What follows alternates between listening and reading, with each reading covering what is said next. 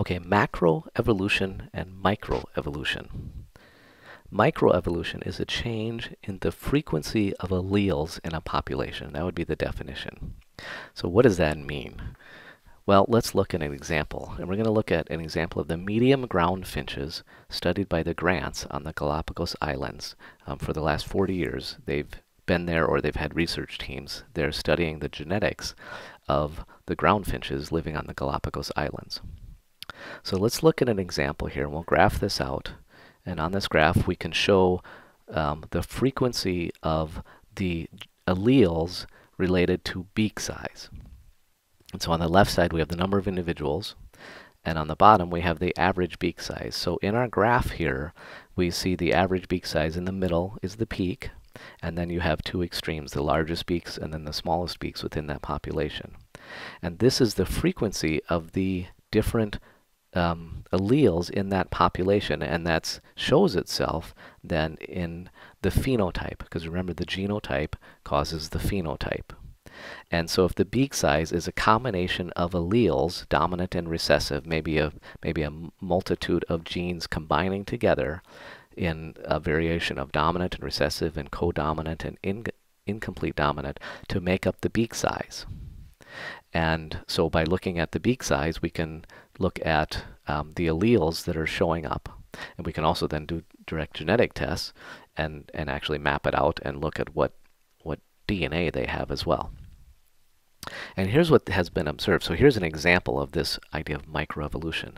So now let's change the conditions, so a drought or a rain that change the seeds available, so that now the larger beaked birds have a slight advantage.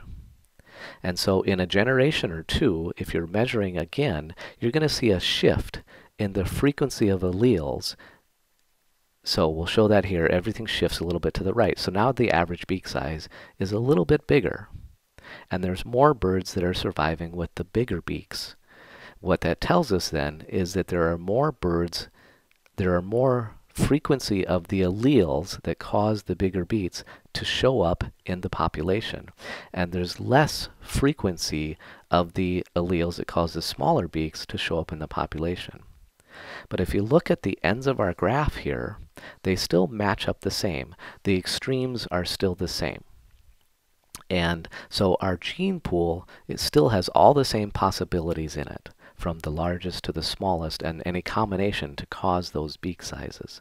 So this shift can happen back and forth, and this is called microevolution, because it's a shift in the frequency, but it's not a shift in the species. It's just a shift in what genes are showing up more prevalent in the population versus less so in the population. And this is a direct result of the environment causing this. Now, that's microevolution. So how does a new species come about?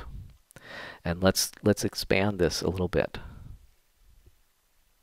So now let's think about our finches and our example where maybe this change in environment happens not for a few years and therefore a few generations for finches, keeping in mind they might have 2 or 3 generations in a year, but let's say for a century. And so now maybe it's 300 generations. And if this shift keeps happening, it might push further and further to the right of beak size, getting larger and larger. If the larger is always the advantage, the beak size is going to shift more and more to larger and larger. And at some point, due to mutations or maybe epigenetic changes in the genes that are expressed, you start to have some birds that have genes that are new, that are outside the norm before, and they're represented by this gap on the graph here.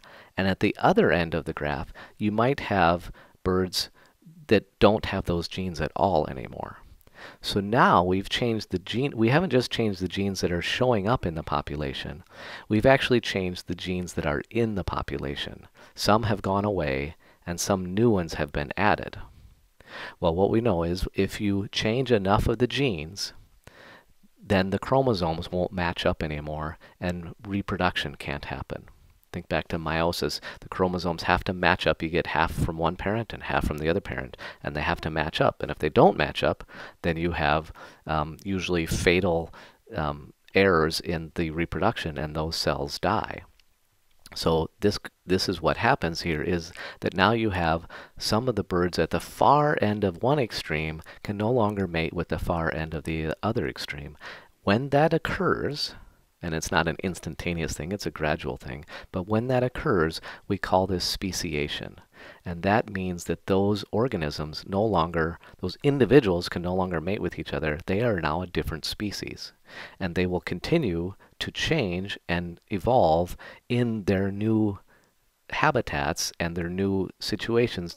The ones with the larger beak will get larger and larger. The ones with the smaller ones might go extinct, or they might have another trait that is an advantage, and they will proceed to evolve in a new direction, accentuating that other trait, maybe something related to eyesight or wings or something like that.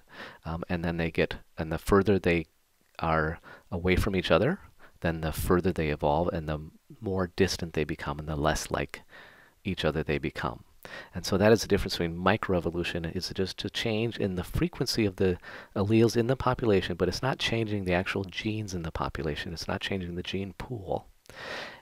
But enough of those accumulated can lead to macroevolution, where there's an actual change in the gene pool, and now they can no longer mate with each other, and that's speciation. And that's what we really think about when we think about natural selection and evolution.